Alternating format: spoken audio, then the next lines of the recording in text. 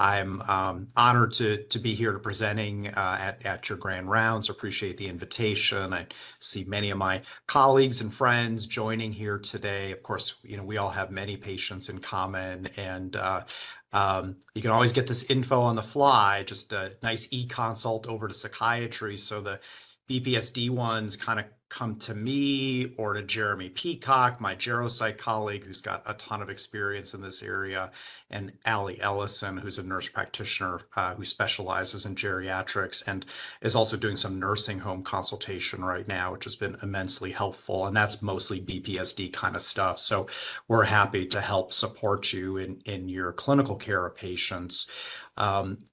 There's another part of this story, which is that I do public health research around improving dementia care, especially related to BPSD. And so I've done that at 3 different sites now, at the Prairie Clinic in Sauk City, at Richland Medical Center in Richland Center, and in Milwaukee Health Services, the FQHC in Milwaukee. So that's been grant funded work to test out different models of basically helping primary care clinicians and their staffs with managing BPSD. And we're working on an NIH grant application right now where we're hoping to involve some of you in that project in kind of trying out our educational model of improving dementia care. So if you're interested in learning more about that, please let me know. Okay, so let me just start with a story. So this is Augusta Data. She was a German woman who was hospitalized in 1901 with a variety of neuropsychiatric symptoms. She was, I believe, 47 or 48 years old at the time, had had no formal psychiatric history before that, but it had a period of increasing agitation, paranoia, physical aggression, wandering about at all hours of the night, and also had very significant cognitive symptoms, including being very amnestic and having difficulty with reading and writing, and even just basic orientation stuff she really struggled with. So she was psychiatrically hospitalized in 1901. She died in the hospital 5 years later. So these are, of course, it's a very different model of inpatient care. This is kind of the traditional asylum care.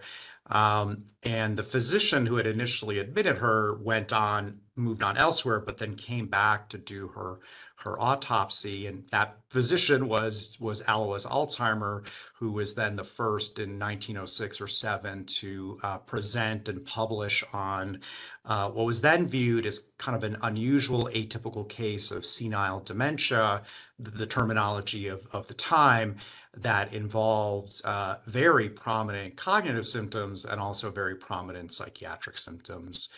The reason I tell this story is because our current definition of dementia in general and dementia due to Alzheimer's disease in particular is very focused on cognitive symptoms, which I'll talk more about in a moment, and not so much on the psychiatric symptoms, but in fact, going back to the very first reported case, the psychiatric symptoms are very prominent.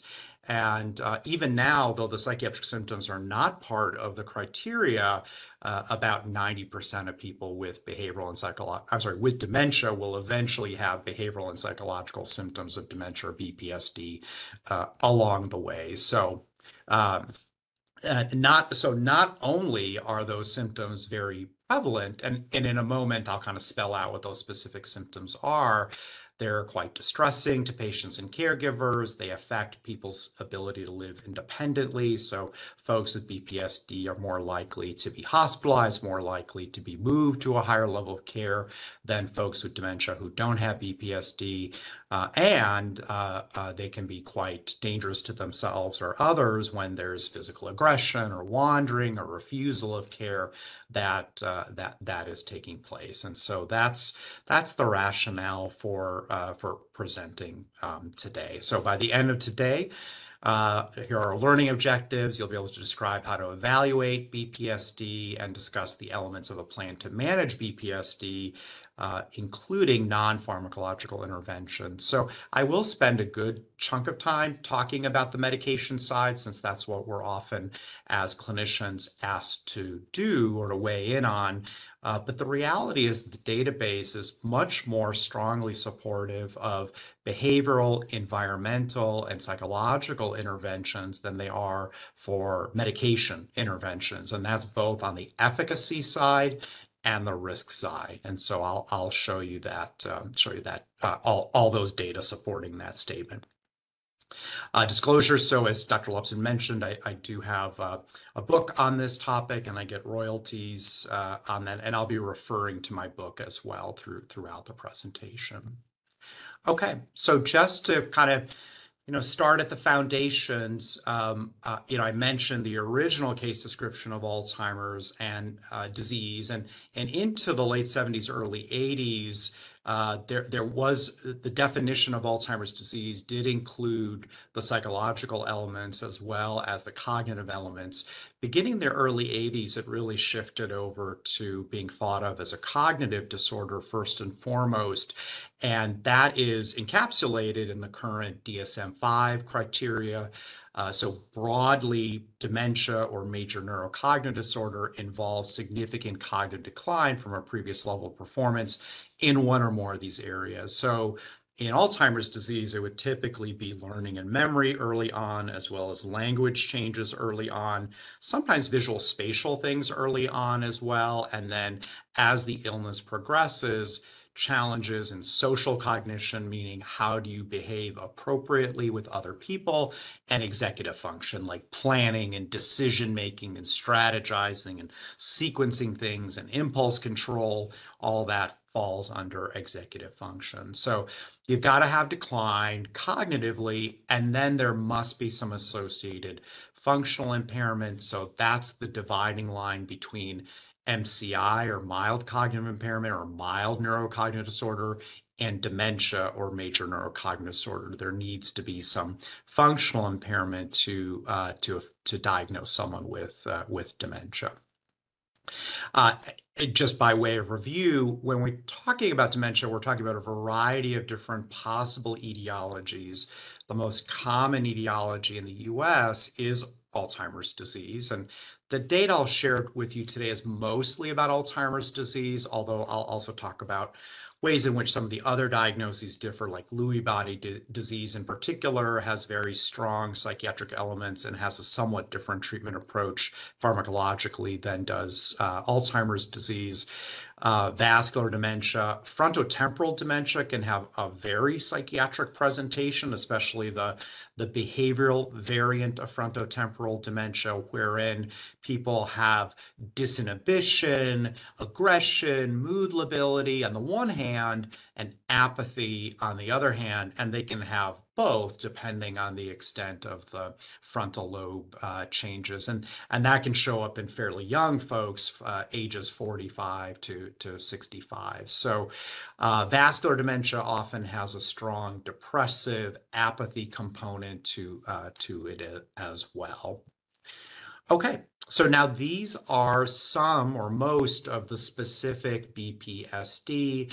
I'll just, I won't talk about all of them, but I'll just kind of highlight some of the critical ones. So this is prevalence from diagnosis to death. So anywhere along the way of the course of Alzheimer's disease, what percentage of patients have these symptoms? And one thing you'll notice, if you just look at the prevalence column, that number, if you just added that up, that would be way more than 100%. And so what that means is people have multiple symptoms, either simultaneously, for example, paranoia, irritability, agitation cluster together.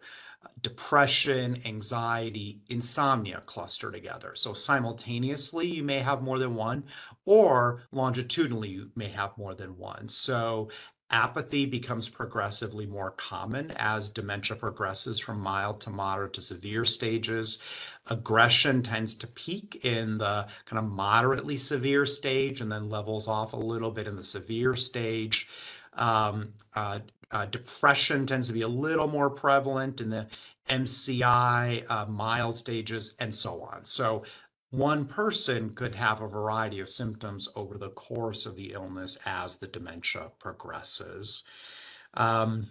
Let's see, I'll just say a quick word about apathy and depression, since those are the two most common, and they can be confused for each other because the behavioral manifestations are very similar. Withdrawal, less activities, less enjoyment in activities, less contact with other folks.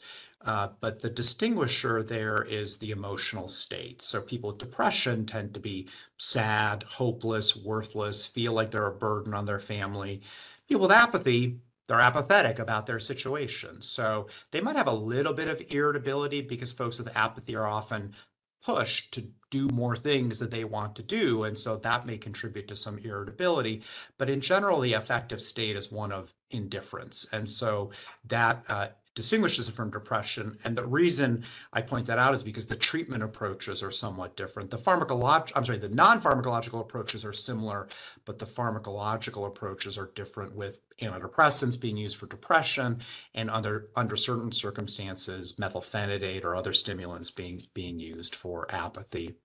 Aggression is the one that is most troubling often, and that's what results in phone calls to us from facilities, from panicked family members. It results in emergency department visits, might involve hospitalization as well to manage. And that aggression is a broad category that includes things like verbal aggression, yelling, cursing, using slurs, etc., or sexually inappropriate language, and then physical aggression like kicking and biting and so on. I won't go through all these. I just wanted to highlight three of the most common and just point out that there are a wide variety of these that can also coexist with each other. Unfortunately, euphoria is only 7%. So this tends to be an illness more that involves depression, anxiety, and irritability than it does joyful feelings. As I mentioned a moment ago, the behavioral symptoms can vary by dementia type or etiology. So I talked about frontotemporal dementia already. Lewy body disease. So Lewy body disease has very prominent psychiatric symptoms, especially psychosis. Vivid visual hallucinations are a hallmark of Lewy body disease. People can describe their hallucinations in great detail. Sometimes folks have insight about it, sometimes they don't, meaning they recognize that this is a hallucination versus they really do think there are a bunch of children in their room or a thief who's trying to rummage through their stuff and steal their wallet or purse and so on. So vivid visual hallucinations. And then often associated with paranoia or delusions of theft, feeling like people are stealing from them or kind of messing with them in some way. Significant anxiety, and then often predating the Lewy body disease is REM sleep behavior disorder. So people may present with a lot of nighttime difficulties, falling out of bed, flailing about, striking their bed partner, calling out at night. That can be a harbinger that the person is going to develop Lewy body disease. So the specific BPSD do vary somewhat by the etiology of the dementia. There's no one unitary model to explain why behavioral symptoms arise, and they probably vary across the symptoms and vary across people as well. So like a straight up neurobiological model might help explain apathy. So someone with frontotemporal dementia or with advanced dementia due to Alzheimer's disease or with vascular dementia that primarily involves the white matter connections from the frontal lobe to the rest of the brain may present with apathy because effectively the part of the brain that's most responsible for motivation and for initiation of activity, the prefrontal cortex, has either atrophied or has been effectively sectioned off from the rest of the brain, as would be the case in vascular disease. And so that decreased metabolic activity in the prefrontal cortex, decreased innervation of the prefrontal cortex results then in a lack of initiation and motivation, which is apathy. So straight up neurobiological explanation for apathy. Behavioral model posits that there are, folks have behaviors, there are antecedents to those behaviors, there are consequences to those behaviors. So that's A, B, C, antecedents, behaviors, and consequences. We can clinically say, are there triggers for the behavior? What is the behavior? And how do folks respond to the behavior? And in a behavioral model, you can then address at each one of those points, address the trigger, try to shape the behavior, try to shape how we respond to the behavior. I'm just going to skip ahead and then come back because I'm trying to remember. Oh yeah, so I'm going to spend more time in the progressively lowered stress threshold model. The unmet needs model it's a powerful explanatory model that goes like this. So when a person with dementia has a behavior that is problematic, they're not doing it volitionally or intentionally. That's often a key educational point for family members and other caregivers. They're doing it because they have an unmet need that they are otherwise unable to express. So I'm hungry, I'm lonely, my hip hurts, I'm constipated, et cetera, whatever it might be. Because of dementia affecting the person's ability to communicate that need, it comes out in other ways, like physical aggression or wandering or refusing to get out of bed or to shower or whatever. And so that puts the caregiver in a position of a bit of a detective, trying to figure out what is the person living with dementia trying to express through their behavior.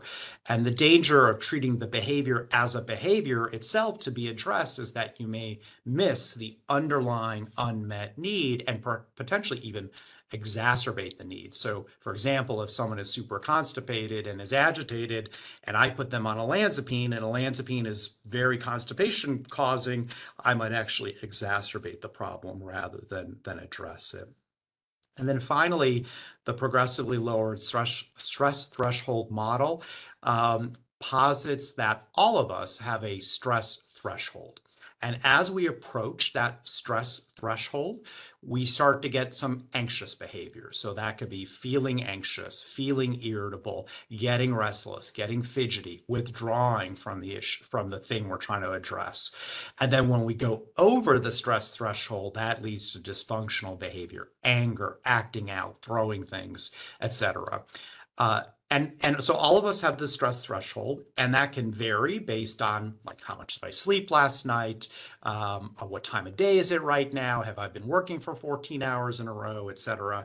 And in folks with dementia, in general, their stress threshold is lower than folks without dementia, and perhaps more prone to variation over the course of the day. So the stress threshold may be worse at 4 or 5 p.m. after the person's been up all day than at 8 a.m. when they've just gotten up from sleep. So this might be an explanatory model for sundowning, for example, that as the person is approaching their stress threshold, that they're starting to get anxious and then ultimately agitated. And again, this can be a powerful therapeutic model. We can teach family members and other caregivers to monitor for anxious behavior, use that as a signal that the person is approaching their stress threshold, and then do something different. Have the person do a different activity, have them take a nap, go for a walk, listen to some soothing music, something to pull them back from the stress threshold. Because once the person is over the stress threshold, it's much, much more difficult to respond to that. Okay, so those are some explanatory models. I'm going to spend a couple minutes just talking about the assessment side of things. I've encoded this in a form that either we fax over to the facility if a facility is calling us about the behavior, or my nursing staff goes over it with the family member of the facility. So really the first step is just trying to get a good understanding of when the facility says, so-and-so is agitated again, please prescribe olanzapine, we can kind of dig into the details of that. Well, when exactly is this happening? How often? How long has this been around? Is this the same thing that we've talked about many times over the last 6 months, or is this something new or escalating more recently? A critical question is around severity, because severity will determine disposition, including the appropriate setting for trying to manage behavioral symptoms. As much as possible, we really try to manage behavioral symptoms in situ. One, because a transition to another setting like an emergency department or an inpatient psychiatric unit is challenging in and of itself. And two, even if someone's hospitalized at Stoughton's geropsych unit, which is a phenomenal unit, and meds get tuned up, their behavior is great, everything's awesome, they still need to go back to their prior environment. And there very well may have been environmental issues that were contributing to the BPSD that were not addressed because the person was in the hospital. So as much as possible, we try to manage things in situ, but if there's imminent dangerousness, then the person may need to move to another setting. And we try to distinguish that from distressing behavior. So like repetitive questions, wandering around without trying to elope from the home or the facility, like that could be bothersome, but that isn't necessarily dangerous. And so we might respond to that in a bit of a different fashion than if someone is dangerous. I mentioned the ABC model of asking about antecedents and consequences. And then a critical issue is whether it's a new behavior or not, because if it's a new behavior, I tend to do like a mini delirium workup, like, are there any new meds recently? Any dose increases, especially anticholinergic meds or opiates or benzodiazepines? Possibility of a UTI, any recent electrolyte disturbance. So kind of a mini medical workup will go along with a new behavior, whereas a recurrent or very similar behavior probably does not really require a repeated reevaluation. There's heavy caregiver burden. So I'll often in the office setting, I'll screen it's typically spouse or adult child. I'll screen them for depression with a PHQ-2. And then these next few points, I'll elaborate on the next few slides. I'll be thinking about medical contributions. Pain is a huge issue. So many people with dementia have under-addressed pain, and that can contribute to agitation. And there's a fairly straightforward intervention involving scheduled use of acetaminophen, which we'll talk about, that may help with pain and agitation. And then a good look at the medication and substance list. So this is a long list. I wouldn't look at every single one of these things every time someone has BPSD. Top of my mind would be UTI or other infection, maybe COVID infection presenting as causing or exacerbating BPSD symptoms. Older adults are quite prone to hyponatremia. Meds that I prescribe, like SSRIs, can exacerbate the hyponatremia. People with dementia may not do a great job of managing their fluid status, and so they may be prone to some electrolyte disturbances. Some of the recent falls, I'd be thinking about, have they struck their head, and could they have a TBI or a subdural that might potentially be contributing to their current behavioral symptoms.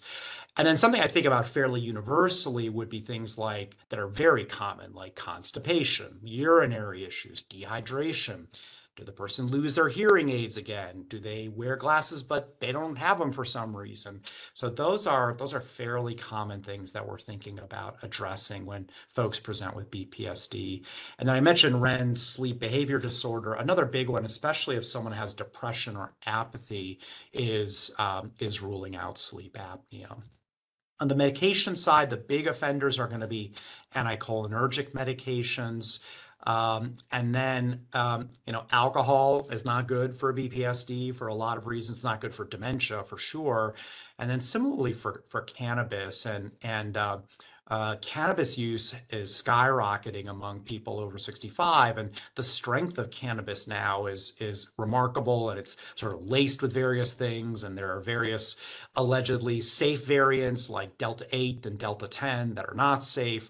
So it's sort of, as you all know, it's out there. Folks are using cannabis and cannabinoids in all sorts of forms, And in general, they don't help behavioral symptoms, and they might worsen them. There is an endocannabinoid agonist agent called nabilone that has some evidence of efficacy for BPSD, but it's not, I think there's like one study in that regard, but it really hasn't kind of made it to more widespread clinical use. And certainly like dispensary cannabis or gummies or whatever, those are things that are not going to help BPSD. CBD as well. CBD will not, there's no evidence supporting the use of either THC or CBD for BPSD, and THC could exacerbate BPSD.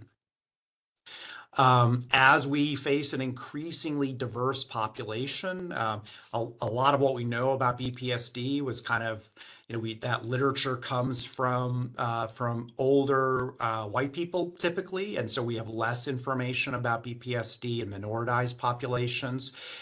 In general, as best as we can tell, the prevalence of BPSD is similar across various racial and ethnic groups. Not really clear. There's not much LGBTQ literature about this, so we don't know a lot about prevalence or severity of BPSD in LGBTQ older adults with dementia.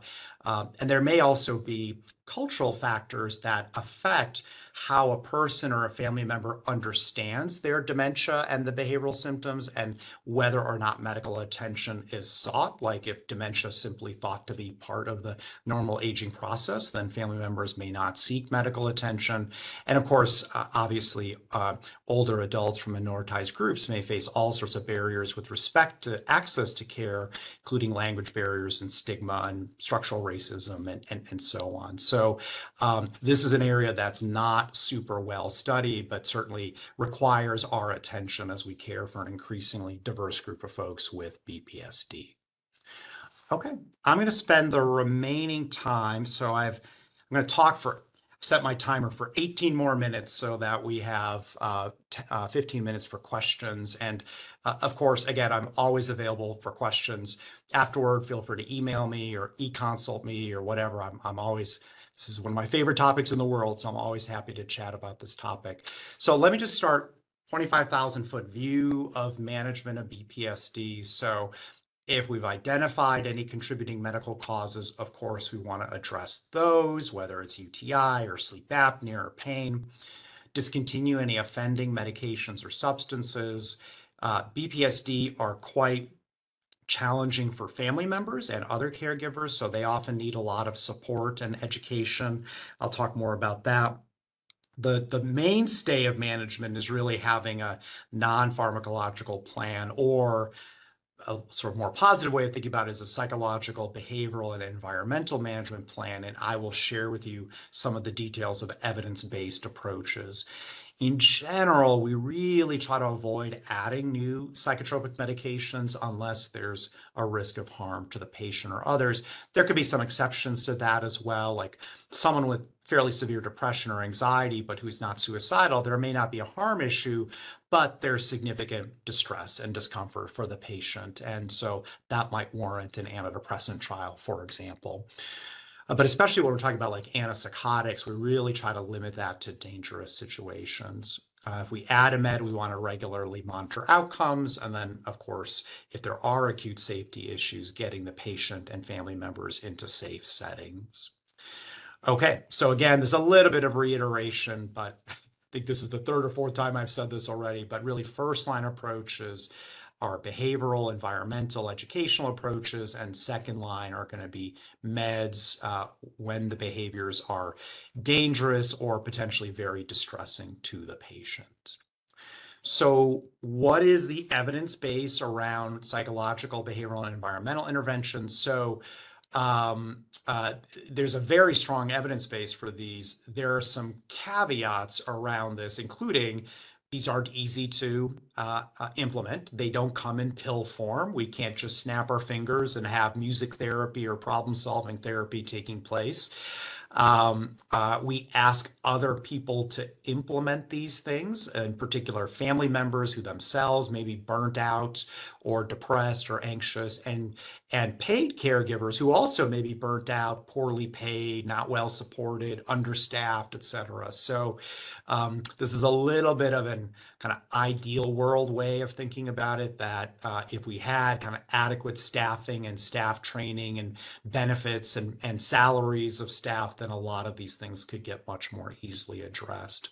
Also, most of these studies really have taken place in nursing homes, and so their generalizability to other settings, especially home, is less clear. But at the patient level, the data supporting efficacy are for structured activities, so planning stuff for the person throughout the day.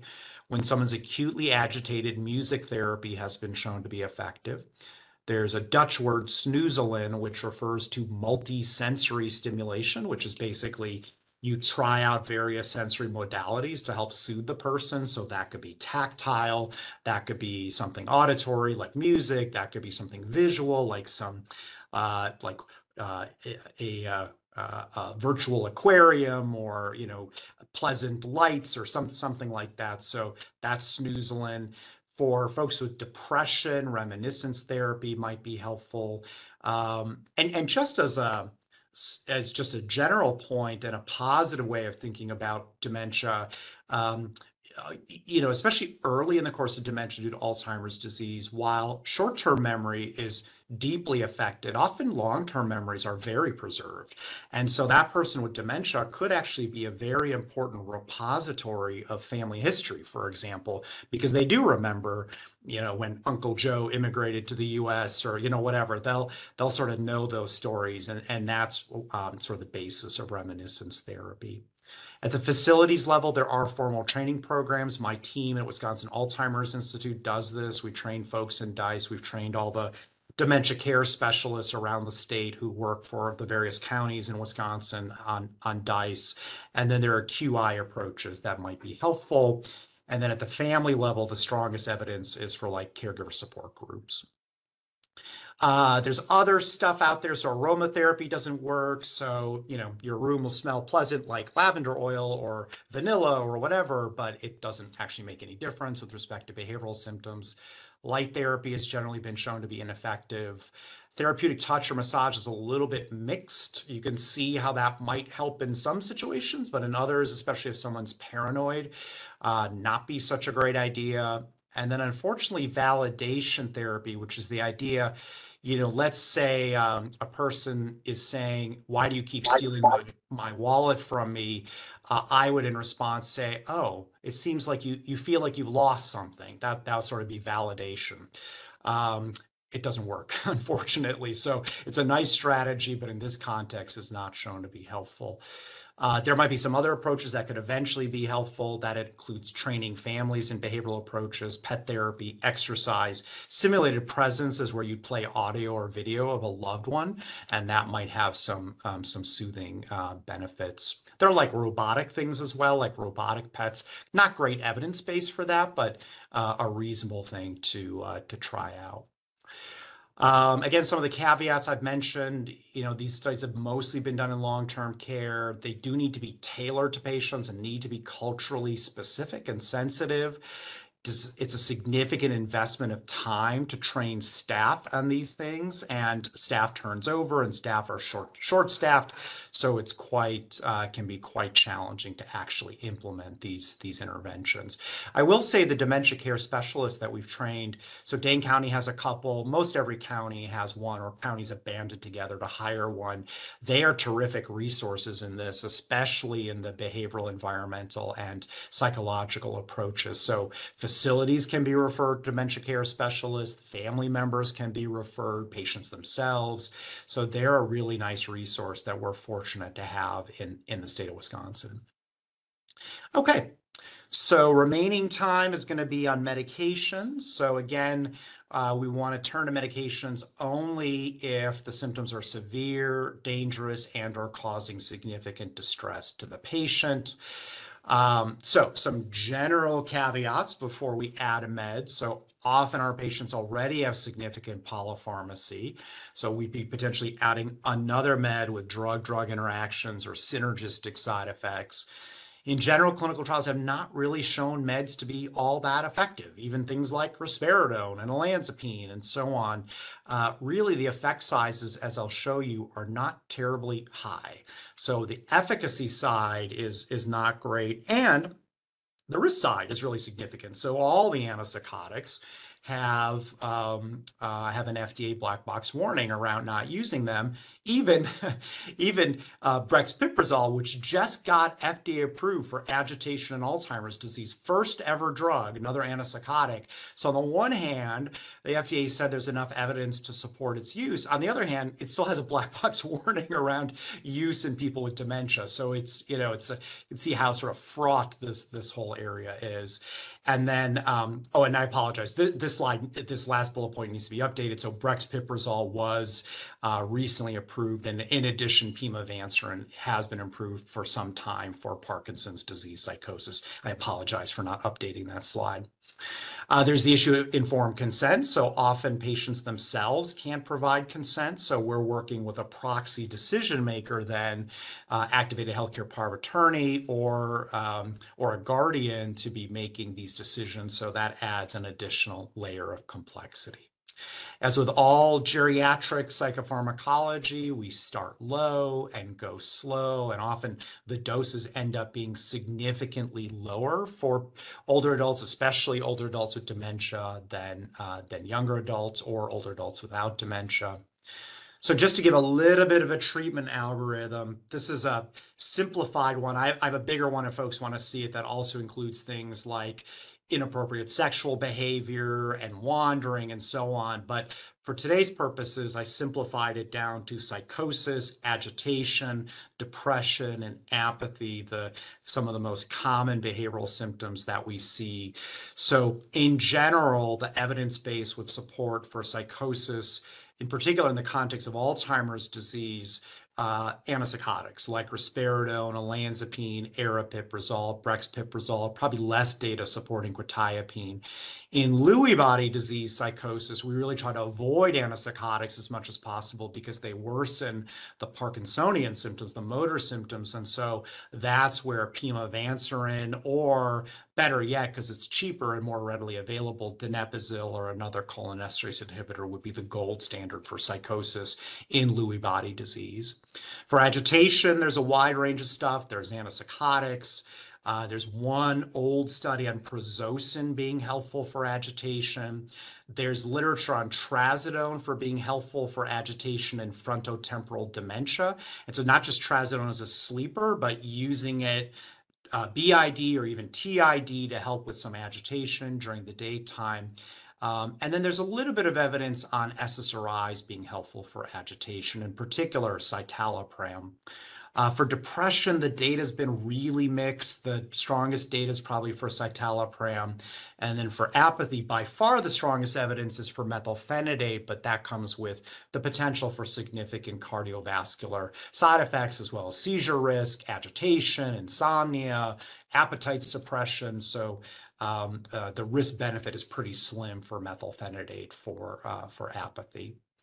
So just a little more on the antipsychotics. So I've listed here the antipsychotics that have at least some data in this area. The quality of the data varies.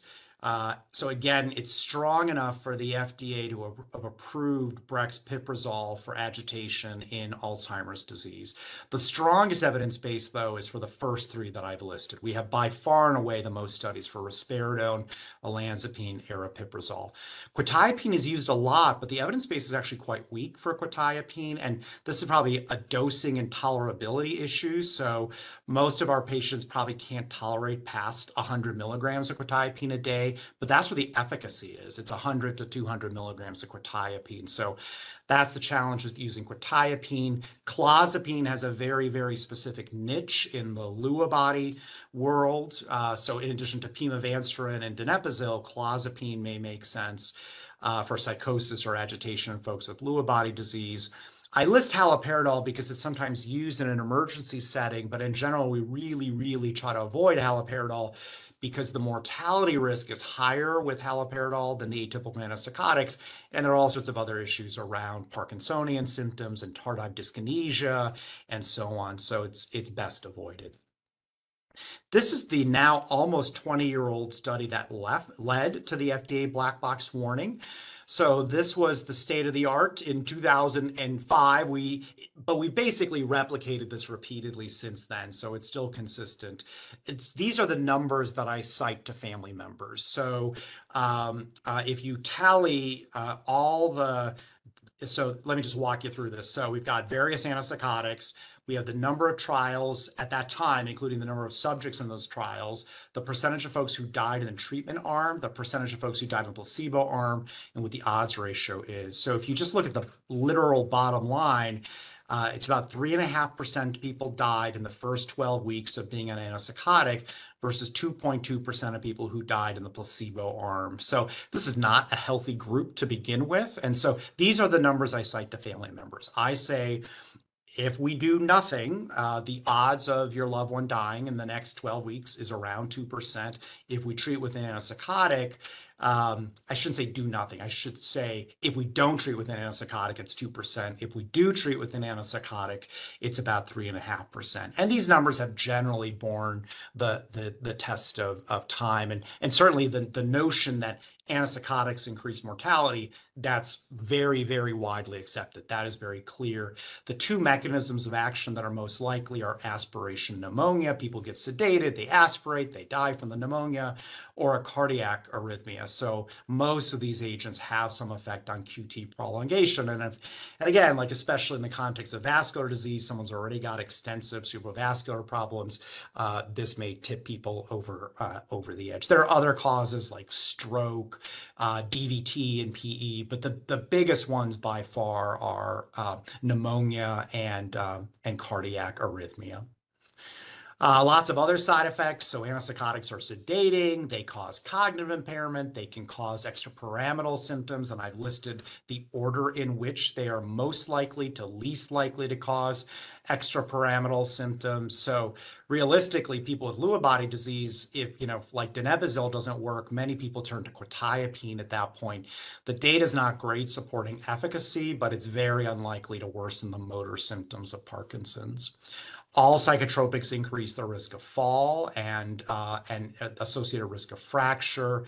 There are metabolic issues. There's stroke risk, edema. I see a lot of peripheral edema arise in people with antipsychotics.